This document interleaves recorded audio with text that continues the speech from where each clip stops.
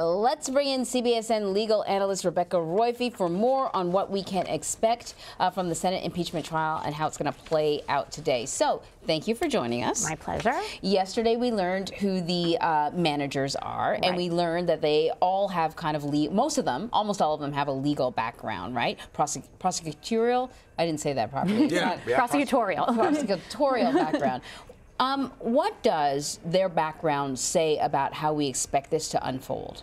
Well, I think there are essentially two different groups of managers, and one group, sort of the Adam Schiff, Jerry Nadler group, are those who are really involved, maybe Hakeem Jeffries, who are really involved in the impeachment process from the very beginning. Mm-hmm. They're very familiar with the facts, and of course there's overlap because those are also legal minds, but the other group are, I think, chosen more because of their background. So they have background in either prosecution or some other kind of legal work, such that they'll be experts at presenting this evidence. So we have facts, and we have facts that we need to get before a group of people in a convincing way. And so you need people who are extremely familiar with those facts, know them backward and forward, and then you need people who are skilled at getting the facts forward, assuming that there is that part of the trial in the end. Right. So part of the counter argument for the Republicans all along throughout this whole thing was not to actually argue the facts, but to argue the process. And so will they be prepared for that as well? Yeah, I mean, I think so. You know, the interesting thing is, when you think about it, is that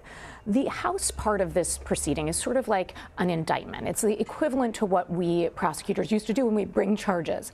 Then this is supposed to be analogous to a trial. And at a trial, normally, if it were a normal criminal trial, you would have it's all about the facts. It's all about figuring out what happened and having a jury fact finders figure out what happened. If that's the case, then we really need witnesses. Now, if they want to say, no matter what, even if the facts you say are true, there's no impeachable offense, well, that's different. So the thing is, if they decide to dismiss the charges before hearing any evidence, that is essentially saying we don't think, even if this happened, that it's an impeachable offense. And so I think that should be clear.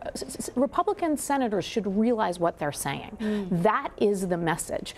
This is not an impeachable offense. It is not impeachable for a president to use his position for personal gain, because if we're not contesting the facts, that's what's alleged.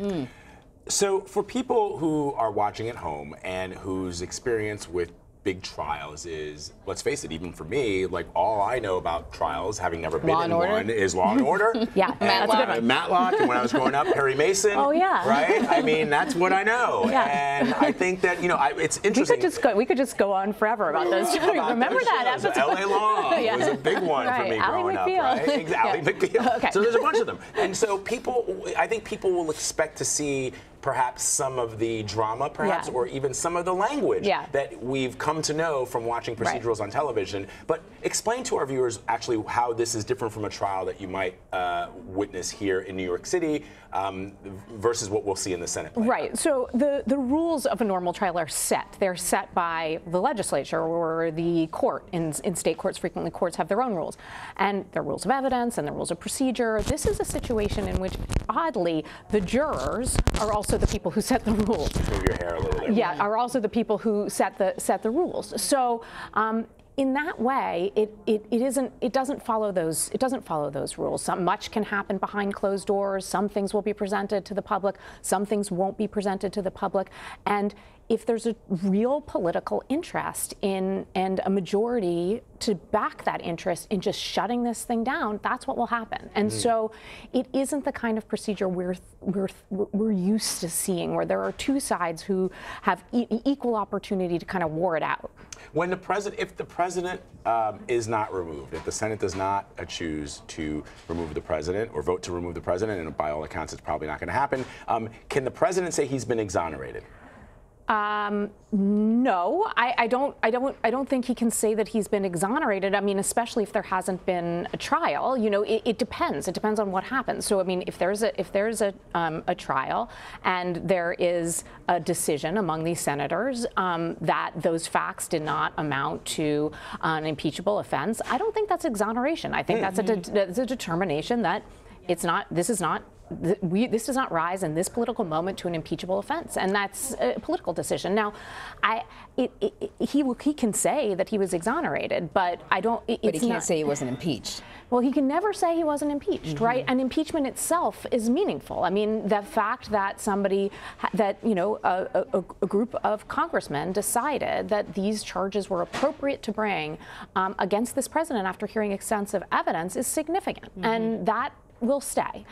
He can certainly look at a trial and say, I'm not being removed from office, and that is meaningful too. Right, but if somebody breaks the law and the police arrest them, so bringing it back to what the everyday that people may be familiar with, somebody breaks the law, police arrest them, but during the trial there isn't enough evidence to convict. But the cops are convinced this person committed this act, and the judge says, well, there's not enough evidence, I got to dismiss the trial. Can that person say, yes, I've been exonerated? Right, of course. But the difference, so this is the difference. I know it's kind of technical, but what I'm saying is if they don't bring witnesses, the only thing that has been decided is that these facts, if true, do not amount to impeachable offense. That's it. Oh, got it. So you can only have an exoneration if you've had a full trial and then there's a decision that this did not, either one did not happen or whatever happened, does not amount to a criminal act. I think that part of the challenge of talking about impeachment is that the closest thing we know is the criminal justice system. Right. But it's been said over and over again that this is a political vehicle. It's not, it's not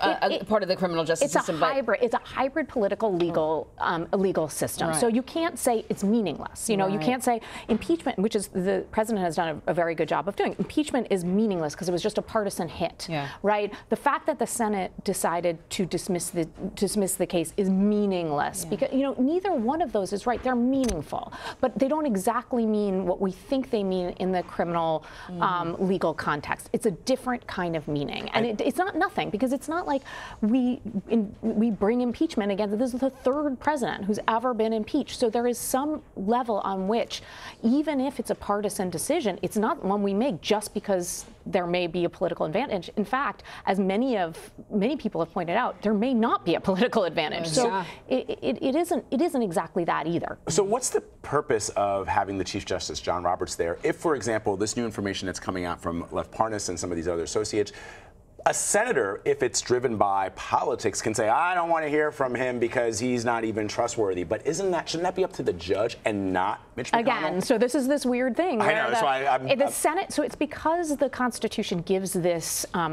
role, impeachment, to the House and Senate entirely. We don't have the judiciary act too powerfully. So it's not that John Roberts has no power. He does. And he could say, I overrule this, and then that he doesn't ever has the last word, right? That always goes back to the senators, and the senators can reject him. However, that's not saying something. I mean, if the Chief Justice of the United States says, I believe X, this is what we're doing now, and all these senators come up and say, like, nah, we don't agree with you, we want to dismiss the whole charge, that would be saying something to the American people. So he has a role, but it's a very minor role. And because I think he himself will be so concerned about preserving the integrity of his own institution, his own branch, that he will be very careful about stepping into this political drama.